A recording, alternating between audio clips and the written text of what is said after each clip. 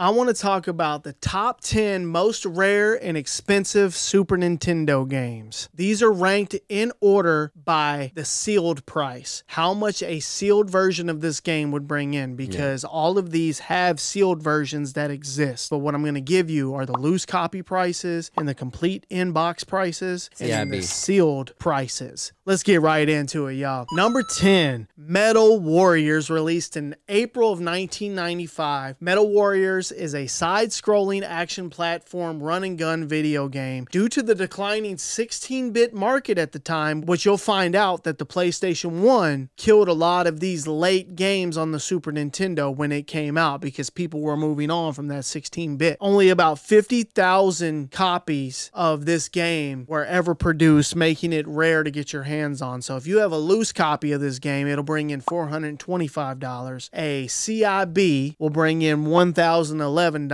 and a sealed version of this game will bring in $3,238. $3,200. What's interesting about this one, I know we weren't going to talk grades. On August 28th of this year, I did see that a graded 9.8 of this game sold for $31,000 at auction. That's crazy. Number 9, Pocky and Rocky 2, released in North America in November of 1994. This shoot-'em-up game was critically acclaimed, but for reasons unknown, it disappeared into obscurity. A loose cartridge will bring in $391. Complete in-box will bring in $1,030, with a sealed value of $3,298. Number 8, Wild Guns, released in North America July of 1995. Wild Guns is a shooting gallery game with an American Wild West setting, along with a sci-fi and steampunk influence. Due to its limited delayed release, it has become a much sought after collector's item, bringing in a cool $250 for the loose cartridge, $1,033 for the CIB, and $3,306 if you're lucky enough to have this thing sealed. Man. Number 7, Aero Fighters. Aero Fighters is a vertically scrolling shooter originally released in arcades in 1992, was later ported to the Super Nintendo in 1993. The game never caught steam and was extremely underproduced. Most folks have never even played this one. A loose cartridge, listen to this, $1,365. A complete in-box brings in $4,384, and a sealed copy will bring in $4,802. It's getting up there. We're only on number 7. You're paying $4,000, y'all. Number 6, and the only one that we currently have in our collection, Earthbound, released in North America June 5th of 1995. This iconic RPG actually took 5 years to develop. And you know, when you play it, you understand why. Oh yeah, it's a deep game. They put in work. When this game was released in North America, it came with a huge box, like a massive box, big enough for a magazine to fit in it, because Nintendo of America felt the game was too difficult and released it with a magazine-sized player's guide and walkthrough. They were like, these Americans are dumb. We gotta give them the whole shit. So when you see this box, you never forget it. This thing is massive, and the box alone will bring in over $1,000. A loose cartridge like this brings in $367. A complete in-box brings in $1,700, and a sealed version with that big, beautiful box brings in a whopping $5,438. Number 5, Final Fight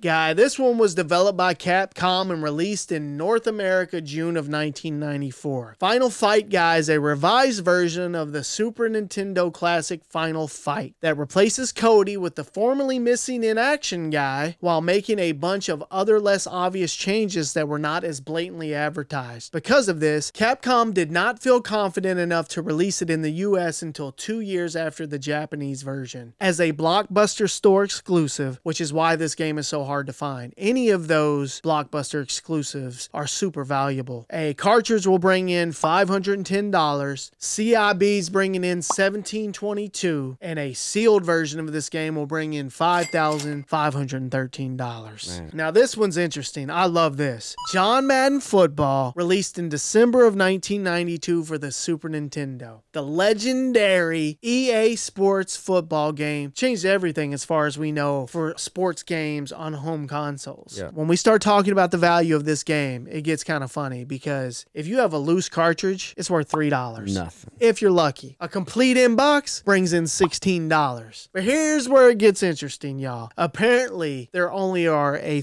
few sealed versions of this game in existence. And that's why it's made our list. If you happen to have a sealed one, it's worth $6,518. Wow. That's got to be the biggest discrepancy. It is, and I know why. Because, dude, remember back in the day when you would get these type of games, you're ripping that bitch to There's shred. nobody who bought this and didn't open it. Number 3, the box variant version of Zombies Ate My Neighbors, released in September of 1993 in North America. Initially, the game was well received in the European markets and was praised for its graphics, eventually leading to a limited release in North America with a variant cover. And it hits our list at number 3, so this thing was just super rare. If you have a loose copy, it'll bring in $695. A complete inbox will bring in $2,360, and that sealed version will bring in $7,754. Yeah. Number 2, Hagane the Final Conflict, released in North America June of 1995. This is a ninja cyborg action platform. Sounds awesome. Ninja cyborgs. Come on, bro. Due to all the hype surrounding the eventual release of the PS1, which was only a couple months out, this Super Nintendo game went heavily unnoticed, y'all. Imagine making a game and then hearing the PS1's coming out. You're like, fuck.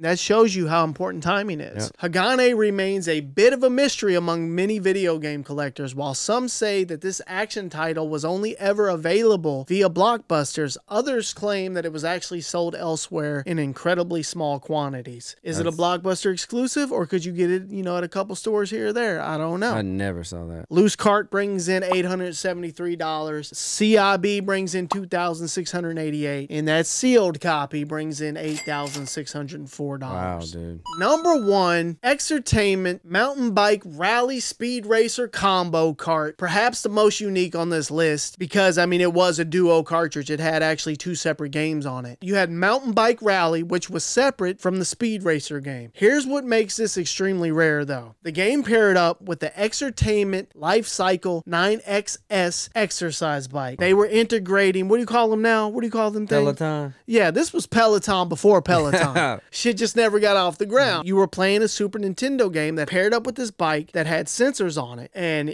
movements you would do on the bike would be translated to the TV. You gotta look that up. The bike itself is selling between $3,000 to $5,000 right now on eBay. You better have some straight cash on you if you're trying to get involved in buying this thing. The loose cartridge alone, we're not even talking about the bike. The loose cartridge alone will bring in $2,552. The complete inbox is so rare, there is no record of it being sold. So a sealed copy of this game will bring in between $12,000 to $20,000. Freaking wild. So I'm very curious how many of these are actually out there. There's conflicting reports on this. This thing was super hard to get your hands on. It wasn't sold at traditional retailers. You couldn't just go to like Walmart or Sears or some shit and buy this. You had to buy this at very specific, places that sold exercise equipment. And it basically bombed and fell flat. In closing, y'all, I do want to bring up 2 cartridges that are out there. There's a PowerFest 94 cartridge out there that's worth a pretty penny, and there's also the 1992 World Championship cartridge. A couple of those still exist, but I didn't put them on the list because I feel like those are different. Boom. Those have like an asterisk on it. You know what I'm saying? Like there's no way you would have gotten your hands on those.